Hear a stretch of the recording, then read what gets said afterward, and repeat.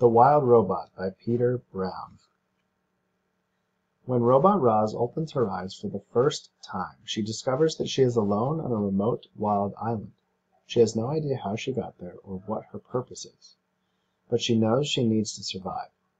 After battling a fierce storm and escaping a vicious bear attack, she realizes that her only hope for survival is to adapt to her surroundings and learn from the island's unwelcoming animal inhabitants.